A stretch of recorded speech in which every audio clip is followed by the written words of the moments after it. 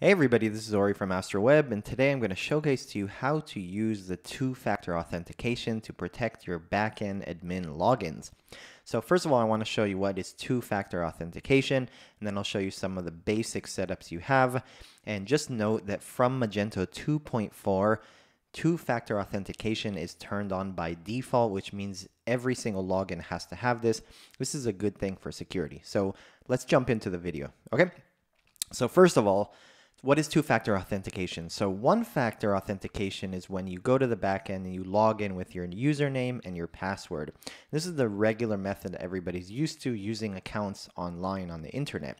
Now, in order to make better security, we add a second factor for authentication. So for example, I'm using my phone right here.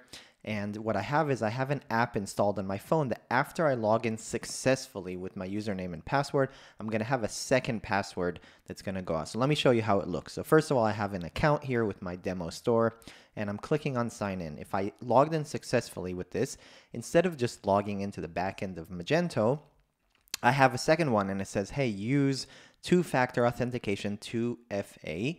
Using Google Auth, which is one app, which we'll talk about. And I need to go to my app itself, and I need to basically go to my app and get another code which changes every 30 seconds. So I'm going to go to my app right here, and I have a code, for example. And this is going to change every 30 seconds. Okay, so if I input that correctly, then I'm logged into Magento backend. Okay, so let's look at the setting for a second, then I'll show you everything about the app, etc.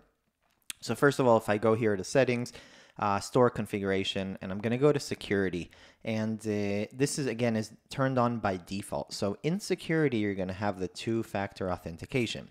Now, what are the basic settings? They're very, very simple things right here. So first of all, it's going to have a general tab which allows the administrator to set up what types of apps do you allow your admin users to use. Google Authenticator, Duo Security, hardware keys, and other things. So for me personally, I like using the software, either Google Authenticator or Authy.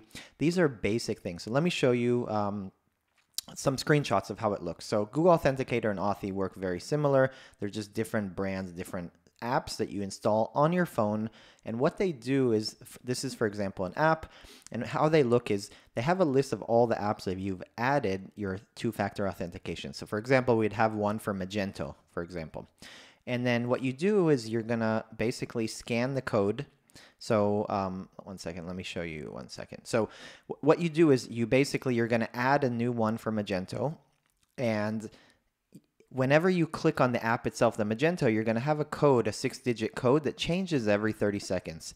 And what you're going to do is before it changes, you're going to take this code and you're going to input it into the login, which we just saw before. Okay, so what other things are here? So depending on the apps you enabled, you have some basic settings. Most of the time, you don't need to change this, but you'll have some things just in case you need to. For example, if you use an API key for Authy for Duo Security.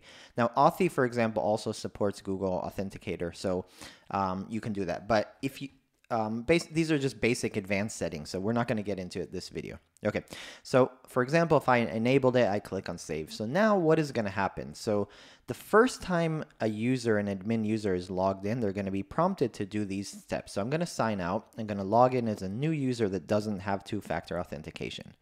Okay, and I'm going to log in as Ori.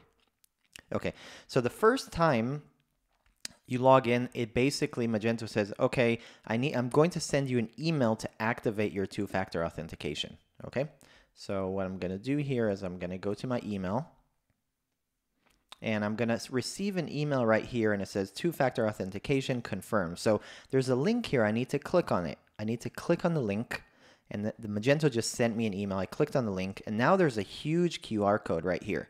Okay, this QR code, I'm going to take my phone, and what I'm going to do, I'm going to show you on the screenshot. I'm going to go to my app. I'm going to click on add a new account. This is one time I need to do this. And I'm going to do this on my app. Okay. And then once I do that, I'm going to see this screen right here. And it's going to say, hey, please scan a QR code. I'm going to click on scan. And now my phone camera is going to turn on. And I'm going to scan it. Okay. Now that I scanned it, I'm going to see this screen right here, which I can specify the name. So I can specify Magento admin for Ori, okay? And I'm going to click on save.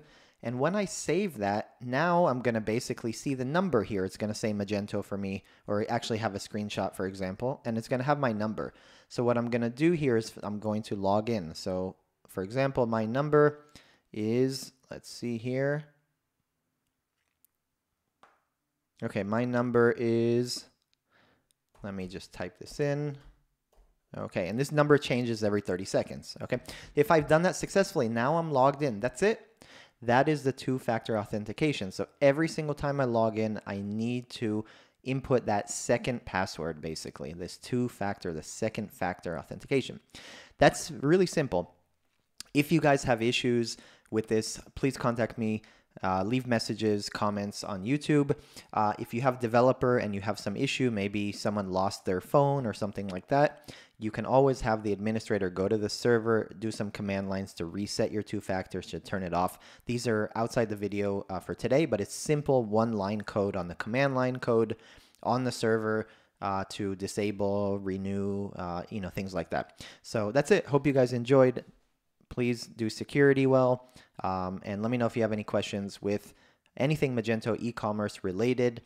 Thank you guys for listening to the video.